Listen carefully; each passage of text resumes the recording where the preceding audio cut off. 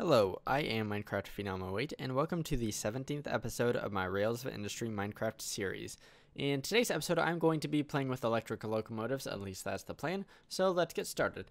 The first thing I will need is some of this electric track right here. There are actually two different ways I could go about this. One of them involves electric track, the other one involves a minecart with a battery, and let me see.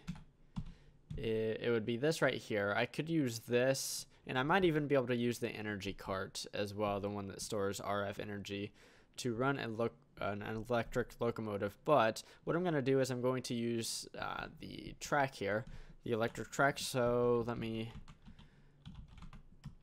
find that again. And there are lots of different variants of it, but I'm going to be using a lot of this base variant here.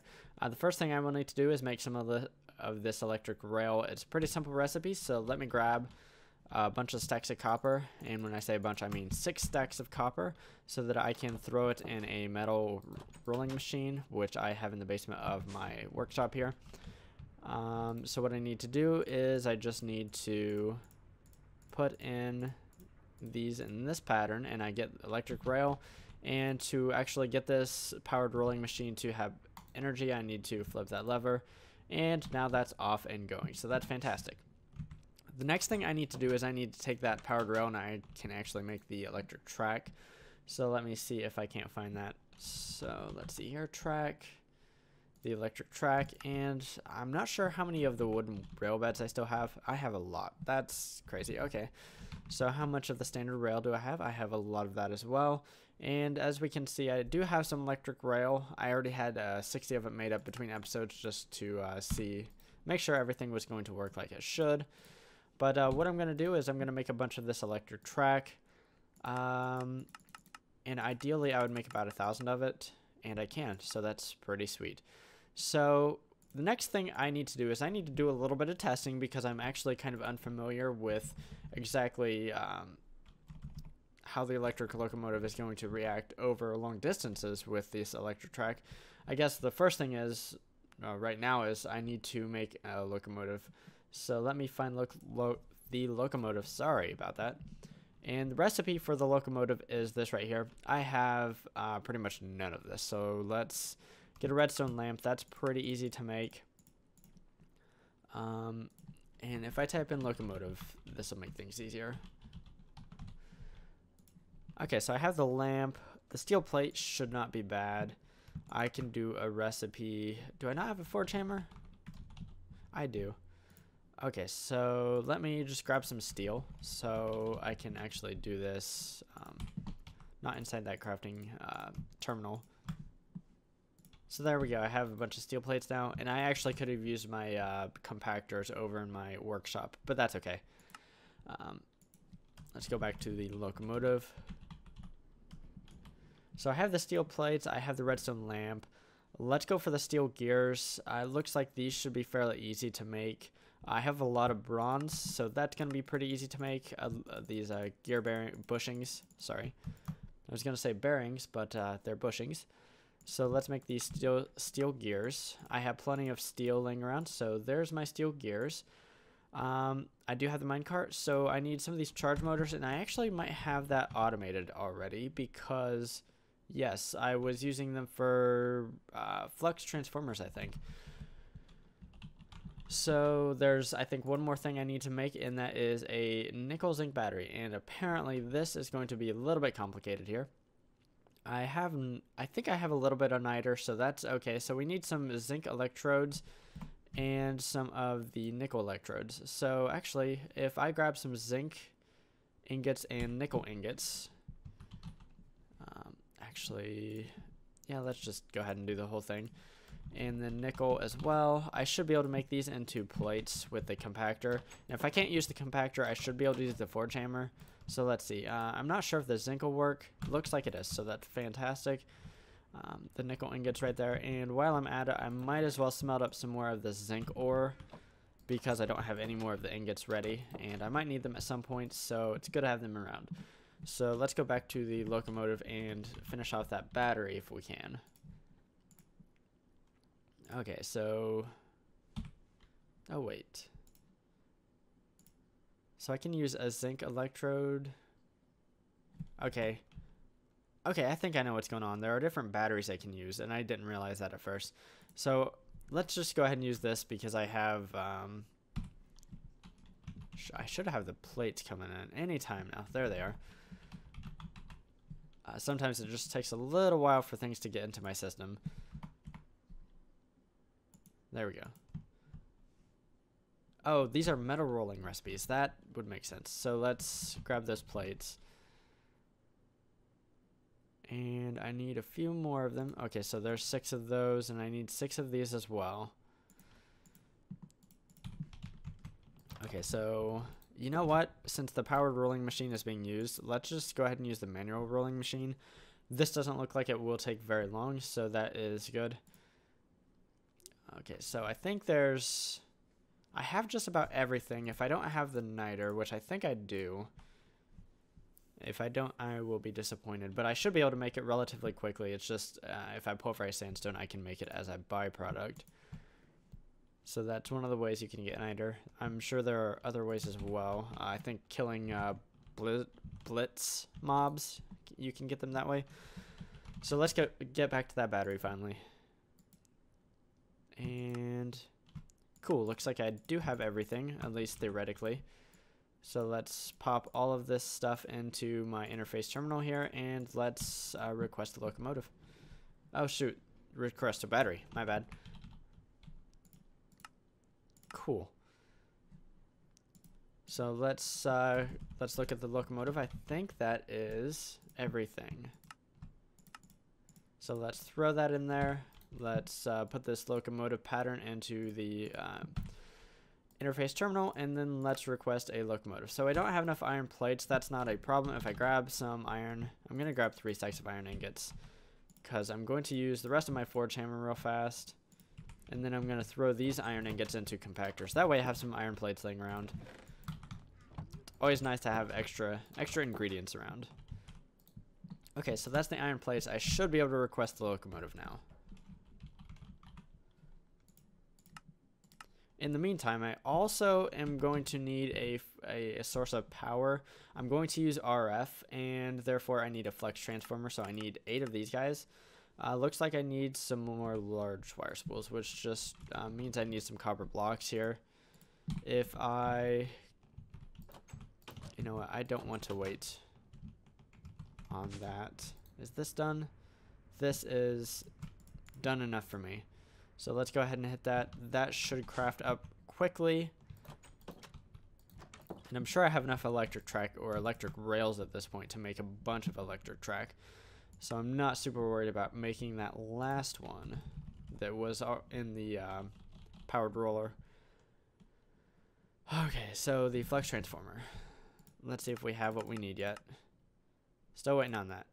Okay, so what I'm going to do is I'm just going to wait on that off camera, and once I have that, and I'm going to go ahead and make the flex transformer off camera, and once I have that ready, I will be back. So I am back, and I have the flex transformer with me. There's one more thing I would like to grab, and that would be a capacitor bank of some sort. So these are from Ender.io, and let's see if I can't grab several of them.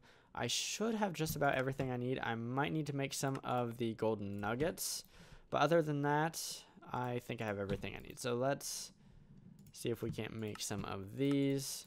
I want 2 of them to be exact, and that is so I can measure a power flow. So actually I have them right here. So let's, yeah, I need the gold, and that is a pretty simple matter of making that pattern. Then I will have plenty of gold.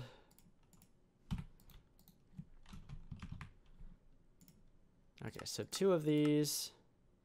I will be able to use my crescent hammer for this, so let's grab these. I will need some flex duct as well. And let's do some experimenting. So down here under my road, I do have flex duct here, and it is hooked up to my extreme reactor that is at my energy generation / ore processing base.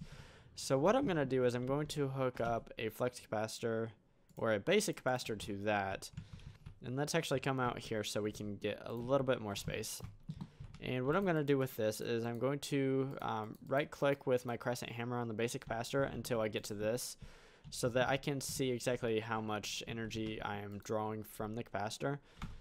And then over here, let's just do an N, and then we need to just hook this up to power, preferably without making a mess.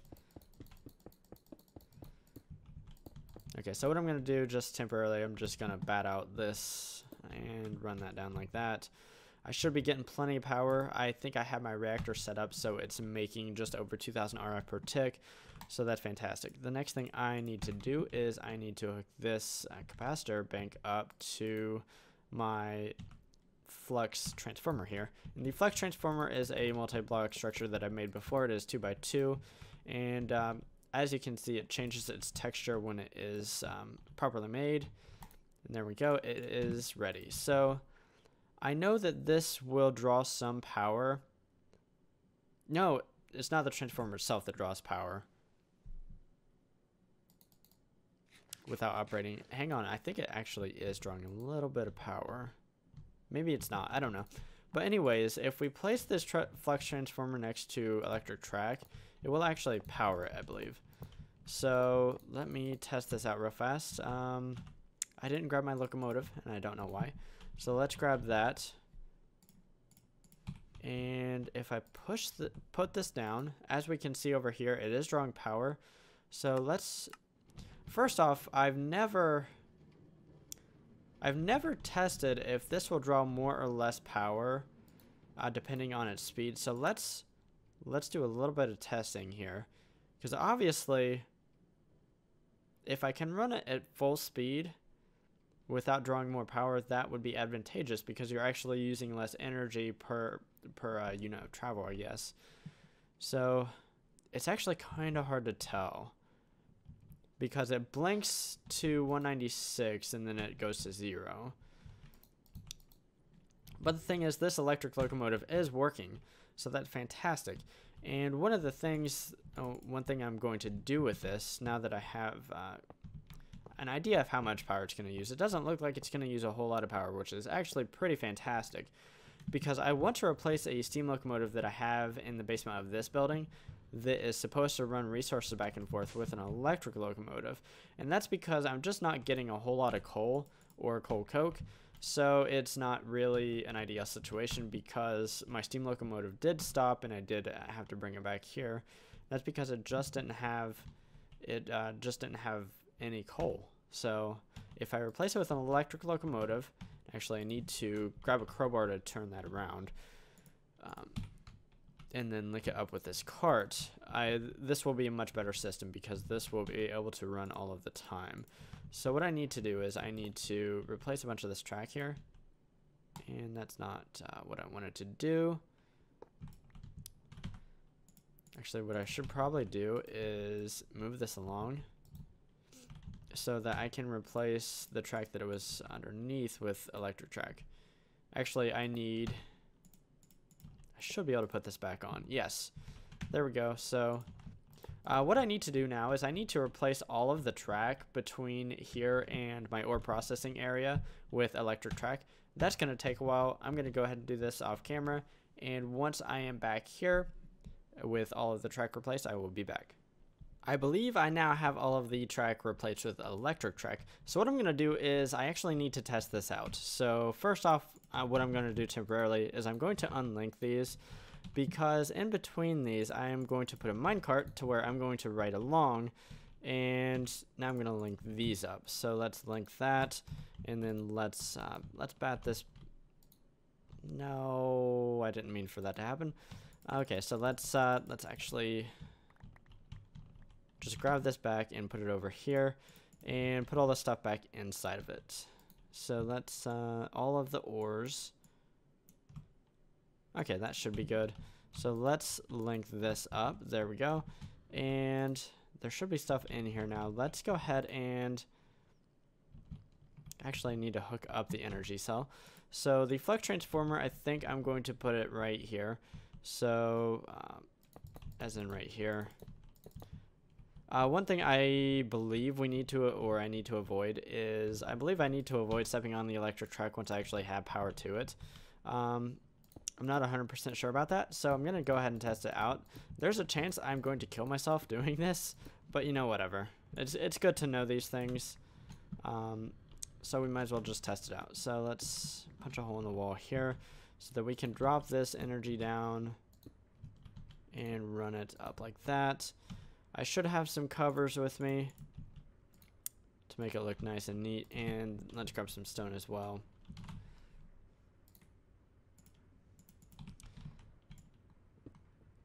Okay, so let's get this right. There we go. And then we can cover that back up. This should have power now. If I look at the locomotive, it should have power. Okay, so that's weird. I really thought it did damage you if you stood on electric track. I know in real life, if you do, it's not a fun time. So what I'm going to do now is I'm going to hop in this minecart and I'm going to ride. Oh, I see what's happening. I completely forgot about this. So let's empty this out manually. Might as well. And then let's throw that in there. So far, so good. I kind of thought that there might be a range on this thing, as in... Oh my goodness, I'm getting a lot of lag in the background. But I kind of thought there was a range on how far the electricity would run on the electric track, but so far, so good. Which is fantastic for me because that makes things a lot easier. If there were a limit, I actually do have power right up here, so I could just make more of the flux transformers, and it wouldn't be that hard of a fix. It would just take some resources, but everything looks good so far, so that's fantastic. And this thing travels quite quickly, so I am quite excited about that. And we're almost already to my ore processing area. I'm really liking this electric locomotive. Really liking this thing. So it looks like this is going to go off without a hitch, which is fantastic. So let's just make sure everything's going to work. I might even leave this cart here, this minecart I'm sitting in. I don't think it'll hurt anything. And as we can see, this advanced unloader unloads things rather quickly. I'm not sure if we have anything over here. Because this train hasn't been running for quite a while, and that's because I didn't have coal. So now that we have this thing up and running again, I will have automatic resources. So I don't know that we'll have to stop there. Okay.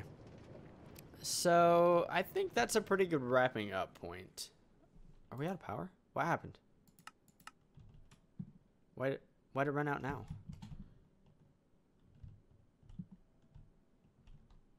Okay, that's odd. Because this track should still have power. Interesting.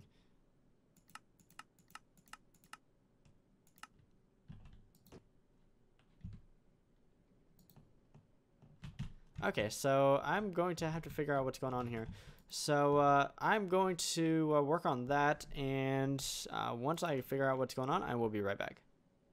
Okay, so I've done a lot of troubleshooting, and I finally fixed the problem. I'm not entirely sure what was going on, to be honest. But I tried a few different things. One was using a redstone flux loader with an energy cart. I know in the past you could use an MFE cart with the electric locomotive, and the electric locomotive would be allowed to take energy from the cart. But that didn't work out with the energy cart. I can't actually use the NuclearCraft 2 MFE cart because I do not have NuclearCraft 2 energy at this point. So what I did was I added a couple of flux transformers. One of them is here. I added this one, and then the other one is near the end of the line over at my ore processing area. But that seems to have fixed the area or the issue, and the train should be able to run its complete circuit without any issues. So that's what I was looking for. So anyways, in today's episode, I set up this electric track here, and I set up the electric locomotive to carry resources from my main base to my ore processing area to get processed, and then back to my main base. And that should work out just fantastically. I'm pretty excited about that because in the past I was using a steam locomotive, and that didn't work out so well because I eventually ran out of coal and coal coke.